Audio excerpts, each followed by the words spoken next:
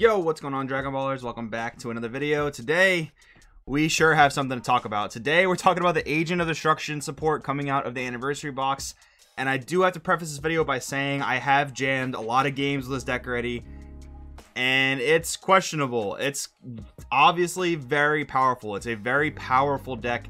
It kind of teeters the line between broken. I mean, it's some of the same stuff we saw with Vegex. There's just a lot of free play.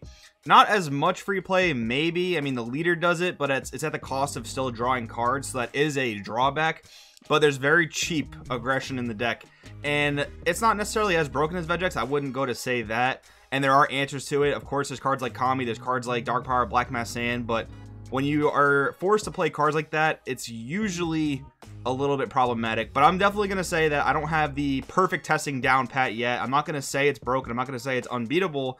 That's definitely not the case. I just want you guys to be aware that this is a super powerful archetype, because usually going into these things, you know, it's pretty new to all of us, but I have played many games of this. I was actually really excited to play a lot of games with it, and it's very, very powerful. So that being said, guys, if you're new here, make sure to subscribe, hit that bell so you don't miss a video. If you want to help the channel out, there are many ways to do that down in the description. If you want to buy any cards you see in today's video or pre-order them, make sure to check out the TCG player link down below. Check out Dex Protection for all your card storage needs. And finally, guys, the Patreon and Gemmy app down there for anyone who wants some crossword articles as well as some coaching one-on-one with yours truly. That being said, let's get started. So we have Babidi, the leader of the Agents of Destruction. Permanent, treat agents in your hand as if they had no specified cost. So remember that one drop Babidi, I think from like maybe set 5, whenever the agents first came out, he does the same thing. He treats them with no specified cost, and he reduces their cost by 1. So this does half of that. This basically says they have no specified cost, so they're all kind of colorless. So this is basically a 5-color deck. Auto, when this card attacks, add up to 1 card from life to your hand, then look at the top 5 cards, add an agent, then shuffle. Awaken, untap 1, draw 1. Then on the backside, we have Boo, leader of the agents. Same thing, no specified cost. Activate main once per turn. Choose 1 Agent of Destruction with an energy cost of 2 or less in your hand and play it. Now, this is very important because you're definitely going to want to play that Bibidi I was just talking about that reduces their cost by 1 and treats them with no specified cost.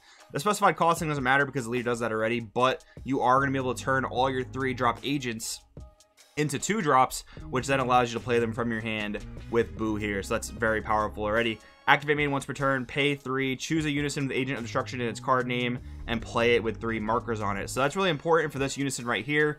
Vegeta, Resolute, Agent of Destruction. He is a 4-cost green unison, but the leader plays him for 3 with its activate main. He is a double strike critical 20k. Right off the bat, that alone is very powerful.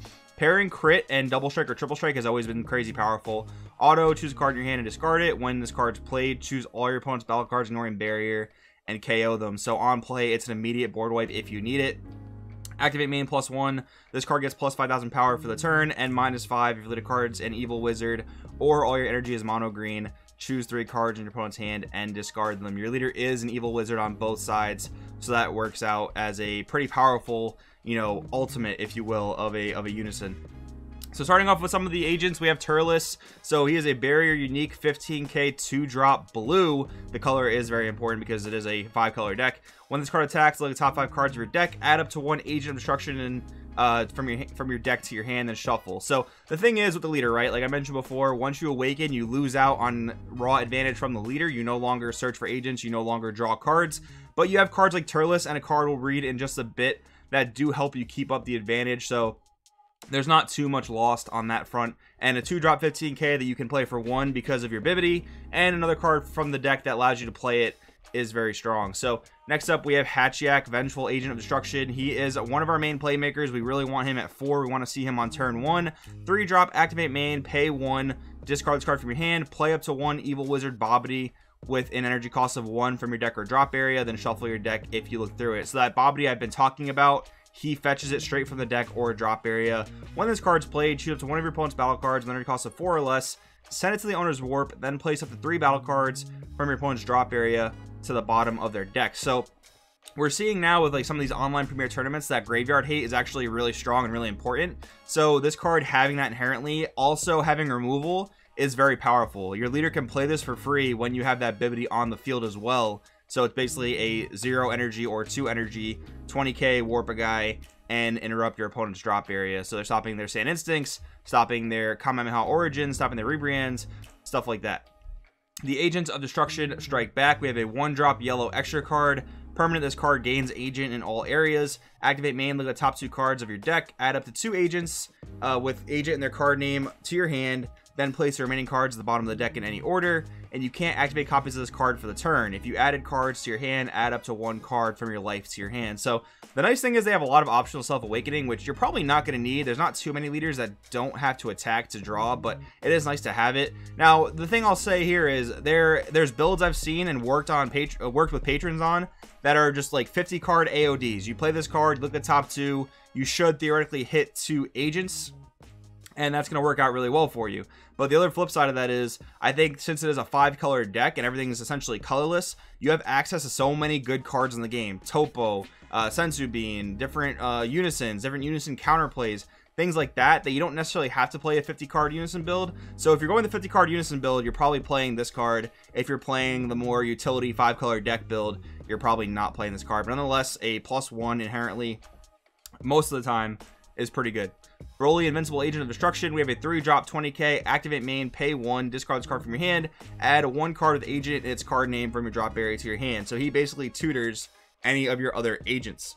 Auto, when this card's played, choose one of your opponent's battle cards that cost 5 or less, KO it. Then look at the top 3 cards of your deck, add 1 card, then place the remaining in your drop area. So again, even though your leader stops gaining advantage, you have cards like this that on play gain you advantage, like this and Turles, which is important. Now, one thing that's really important to mention is a few of the cards are actually they don't work with the archetype. What I mean by that is we have like Agent Strikes Back, right? Now, because it says Agents of Destruction and Broly specifically says Agent of Destruction without the S, because it gains Agent of Destruction in all areas, but that's not in the card name, so it's a little problematic. They might have to errata that. There's another card that we'll read in just a second that is also problematic, and I'll explain that when we get there. So Lord Slug, Mighty Agent of Destruction. We have a 2-drop 15k, and this is our super combo, which is really funny. It's just a 0-10k, but doesn't have any of the typical super combo things. It doesn't actually do anything when you combo with it. Instead, you actually want to play it to the field, because its auto says when your opponent activates a counterplay skill, they choose 2 cards in their hand and discard them. So the thing is, this is one of your more interactive cards per se. If you're playing the 50-card agent build, if you're playing 50-card agents, you don't have a ton of counterplays, you don't have a ton of powerful negates. So this is one of the cards that you're going to play that kind of lets you interact with your opponent. That being said, I'm still playing this in a non-50-card build. It's your super combo, it's an agent, it's searchable, all that good stuff. But I'm just saying that if you are playing a 50-card build, you don't have to necessarily feel like you don't have any interaction. So that's pretty important to note there, I feel like. Now, this is the other card that has a problem with its text. So this is Android 13, Exterminating Agent of Destruction, 2-drop 15k, counterplay. He's another card that gives us interaction with our opponent if your leader card has Agent of Destruction in its card name, and that's the problem right there, because our leader is leader of the Agents of Destruction, so that is a problem. They're probably, like, I almost can guarantee it's gonna errata. Like, actually, look at that right there. I think Eggman just commented the same thing right there, so that's pretty funny. But anyways, the counterplay, which we're gonna assume is going to work with the leader, they have to errata it.